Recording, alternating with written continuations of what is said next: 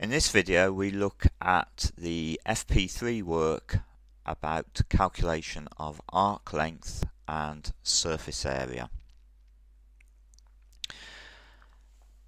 We need to be able to work out the arc length of a curve or the curved surface area of a solid of revolution for curves that are given either in Cartesian form or in parametric form. So for arc length, for a curve given in Cartesian coordinates, we have the arc length is given by the integral of the square root of 1 plus dy by dx squared. And if we have a curve given parametrically, then the arc length is given by the integral of the square root of dx by dt squared plus dy by dt squared. For a curve y equals f of x, which is rotated around the x-axis by 360 degrees, the resulting body has a surface area given by the integral of 2 pi y times the square root of 1 plus dy by dx squared. If the curve equation is given parametrically, then the result for the area becomes the integral of 2 pi y times by the square root of dx by dt squared plus dy by dt squared. The formulae for arc lengths and surface areas are given in the formula booklet. Make sure you know where to find them. So let's now have a look at a couple of examples. So the first one comes from the 2012 paper, and we're considering to begin with, we're considering the length of the curve y equals 2 minus cos x, which lies above the x-axis. So the first job is to find out what the start and finish points on the curve are. In other words, to find out where y equals 0, which is where cos x equals 2. So we've got x is cos to the minus 1 of 2 here, and minus cos to the minus 1 of 2 here. To find the length of the curve, we need to do the arc length formula. So we have the curve equation is y equals 2 minus cos x, dy by dx is minus sin x. So the square root of 1 plus dy by dx squared is the square root of 1 plus sin squared x. 1 plus sin squared x is cos squared x. So we've got the square root of cos squared x, which is cos x. So the arc length is the integral between minus cos to the minus 1 of 2 and cos to the minus 1 of 2 of cos x. Integrating cos x gives us sin x. And when we put the limits in using a calculator, we will get the value 3.46 for the arc length.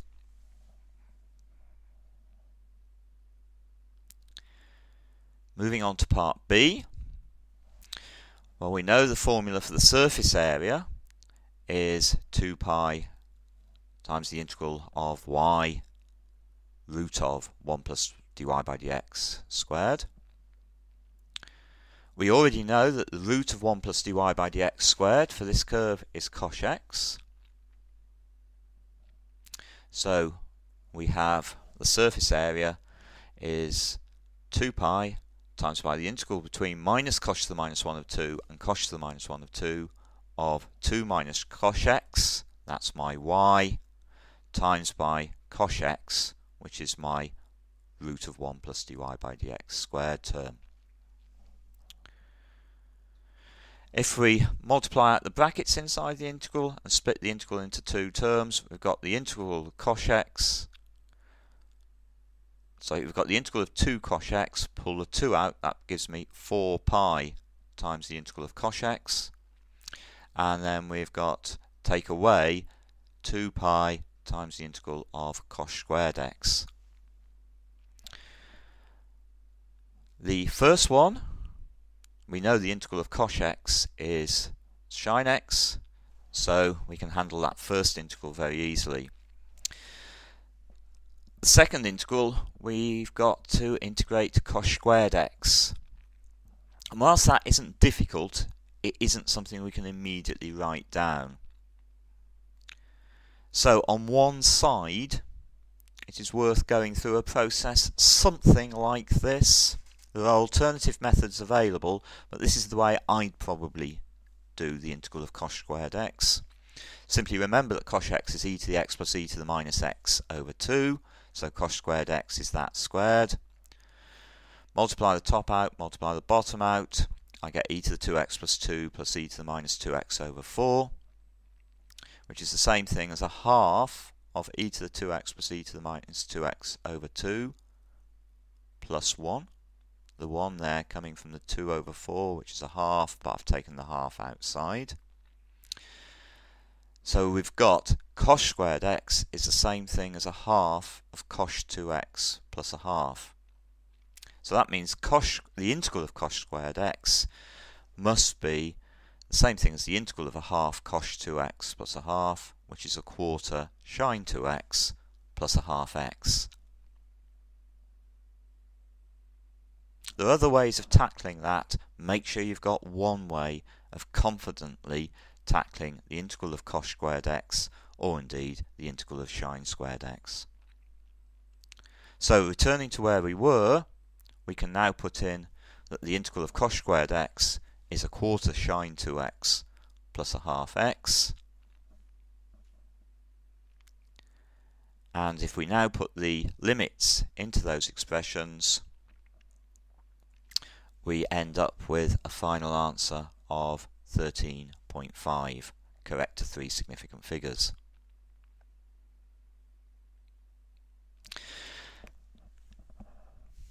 Now, the mark scheme for this question, for part A, we needed for the first mark to find the limits of the curve, so in other words the places where y equals 0.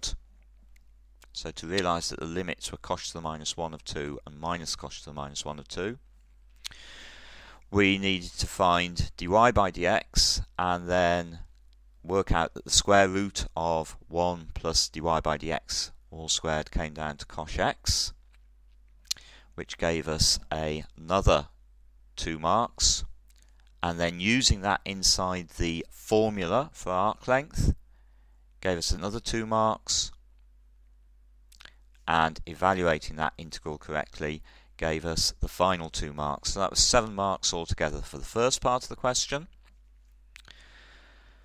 For the second part of the question, we had 2 marks for getting ourselves down to that expression for the surface area. Splitting it then sensibly gave us a method mark, another mark. We then had the job of working out the integral of cos squared x for a mark, writing down the integral of the cos x, another mark,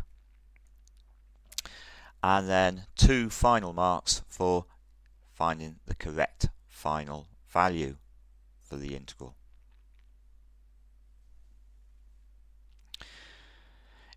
It's worth just noting that one could give exact answers for the arc length and the surface area.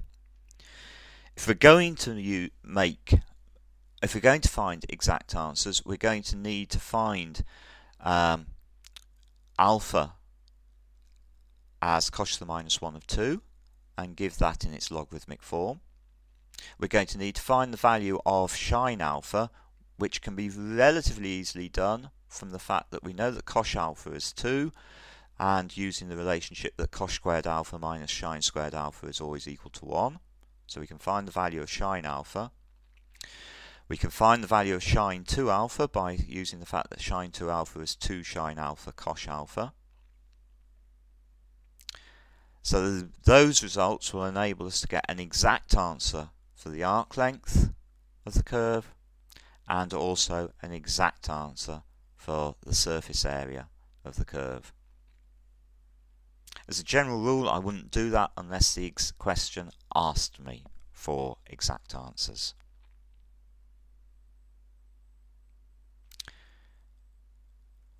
Moving on to a second example from the 2008 paper, we have got a curve which is given parametrically.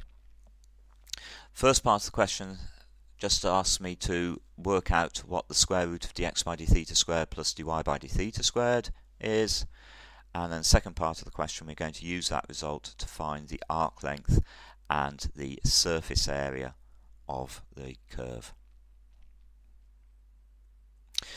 So we need to find dx by d theta, which is an application of the chain rule for differentiation. Similarly, we need to find the an expression for dy by d theta, which again is a chain rule application. So dx by d theta squared plus dy by d theta squared is going to be 9 sine squared theta cos to the 4 theta plus 9 cos squared theta sine to the 4 theta. Got a common factor of 9 sine squared theta cos squared theta times by cos squared theta plus sine squared theta. But cos squared theta plus sine squared theta is 1. So we can say that that's 9 sine squared theta cos squared theta.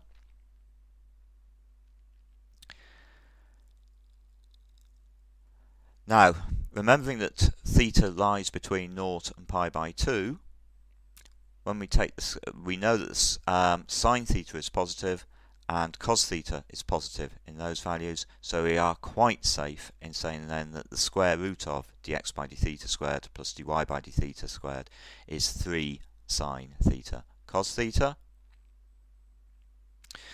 That's the same thing as 3 over 2 times 2 sine theta cos theta, which is exactly 3 over 2 sine 2 theta. So we've done the first part of the question. If we move on to the second part of the question now, we've got to find, first of all, the arc length of C. Well, we know the arc length is the integral of the square root of dx by d theta squared plus dy by d theta squared. So in this case, that's the integral between 0 and pi by 2 of 3 over 2 sine 2 theta.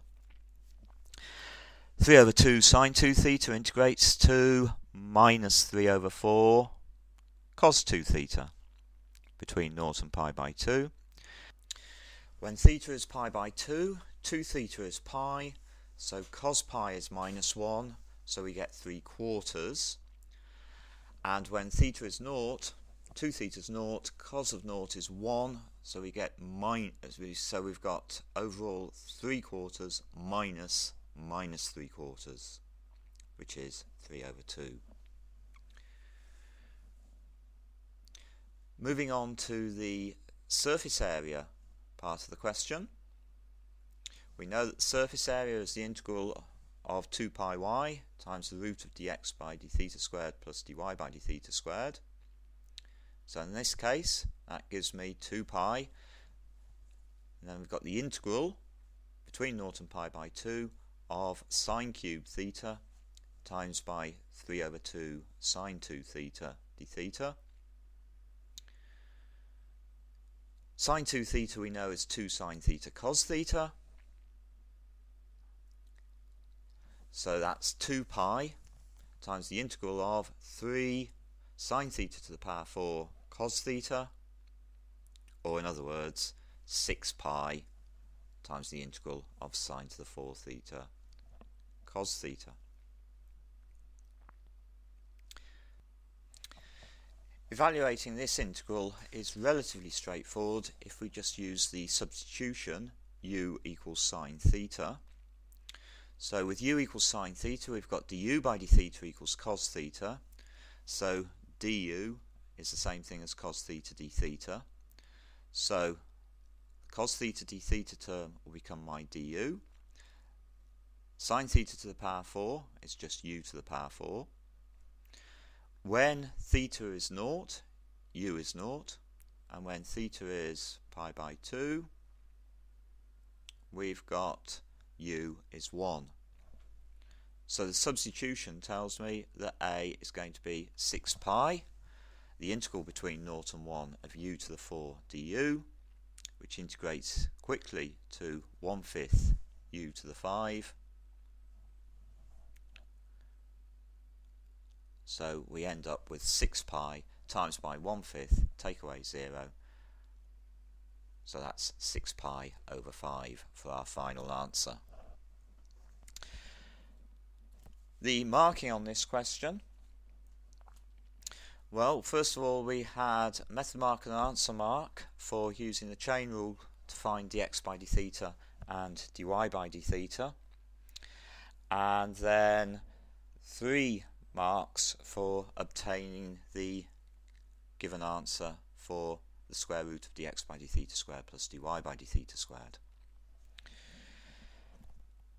Finding the arc length of C was worth 4 marks, 2 marks for obtaining the correct integral to be evaluated, and 2 marks for then evaluating it and obtaining the answer 3/2. And then for the curved surface area, there were 2 marks for getting down to the given expression here, the given integral, and then 3 marks for going through the process of evaluating that integral